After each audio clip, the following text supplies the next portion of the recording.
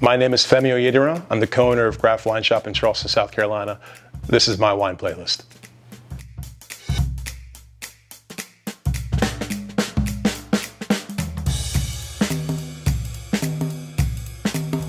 You know, just curiosity led me to wine. Just not having a lot of information or background on something to me is always stimulating.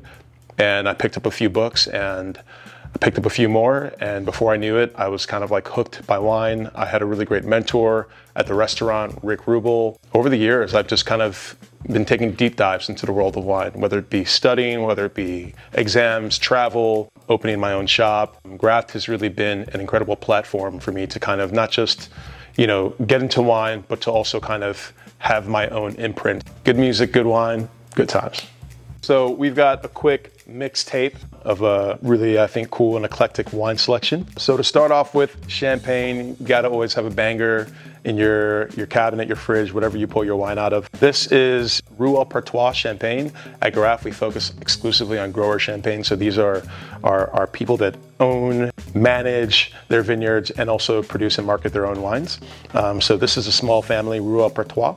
They're actually in the Vallée de la Marne, which is one of the major champagne growing regions. But this wine in particular actually just comes from 3 different Grand Cru villages in the Côte de Blanc. It's all Chardonnay. This is just superbly tasty champagne.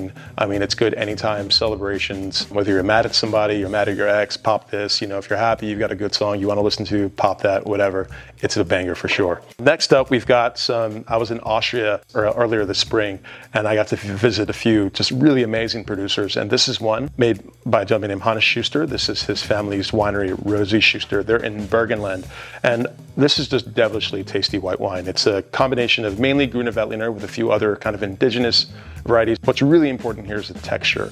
As someone that loves to drink like Burgundy, Chardonnay, you know, wines that just have this beautiful balance of ripeness and acidity, this to me is perfectly in line with that. It has this gorgeous weight, it's got beautiful acidity, and it's such a fabulous interpretation of Grüner Veltliner, which I think is just a really great wine to have anytime. It can make, you know, really inexpensive wines, or it can make just exceptionally delicious wines that I think can be a problem at the dinner table, and I mean that in a good way.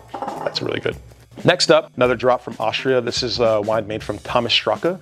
He's in Eisenberg, which sort of is the area that is kind of closer to the border of Hungary. They kind of share a lot of tradition. Really mainly, this is Blaufränkisch, which is one of the really kind of cheap red grapes in Austria. And what I love about these wines is Thomas is able to finesse this really beguiling character for Blaufränkisch that reminds me of Cabernet Franc from the Loire Valley, from like Chinon or Sommelier. So it's just beautiful, red-fruited, slightly peppery interpretation of Blaufränkisch, which I think is striking, and it's a great surprise for people that have never had the variety, never had Austrian reds. They love French reds. Holy mackerel, you love that. Next up, we've got some Pinot Noir from Shiba Wichern. This is one of my favorite discoveries in the last couple of years. This is a 1-2 punch combo made by duo Akibo Shiba and Chris Wichern. The wines are made by Akibo. She is just incredible. This is a single vineyard Pinot Noir from the Willamette Valley. It's from the Haviland Vineyard, which is in the newer AVA of the Van Duzer corridor, which kind of gets these cool coastal winds that are able to kind of funnel through a gap in the mountains. It's extraordinary Pinot Noir. They're amazing. They use little to no use of any sulfur. They're very clearly just handmade wines. These are gems. If you love Pinot Noir, you'll love this. Next up, I have this growing love affair with Corsican wines. This is New Luch, which is crazily this wild synonym for Sangiovese that just happens to grow in Corsica.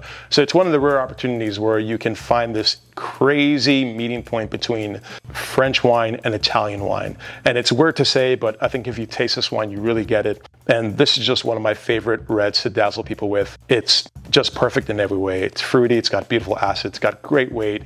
You can rock this out with steak, burgers, treat it like Beaujolais, treat it like heavier wines. It's just like an amazing sword to wield at any dinner. So, and lastly, what we're sipping on, we've got some Rosato Rosé, beautiful rosé from Tuscany, from Sesti. This is made by a gentleman named Giuseppe Sesti. He bought this beautiful medieval castle and property in the 1970s, planted vineyards in like the early 90s. I believe this is one of the first Rosatos that was made in Tuscany, but if you love Sangiovese the way I love Sangiovese, and you just wish you could find some, Sangiovese in a very light, summery form, I mean, this is just perfect. It's got such beautiful bright fruit, amazing tantalizing acidity.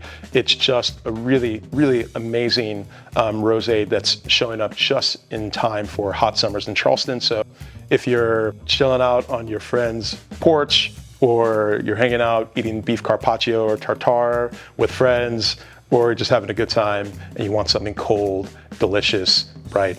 Sesti Rosato from Montalcino. So anyways, rockstar lineup, all great wines. Have a good time. Open them all up, put on a good playlist, one of mine. Have a good time.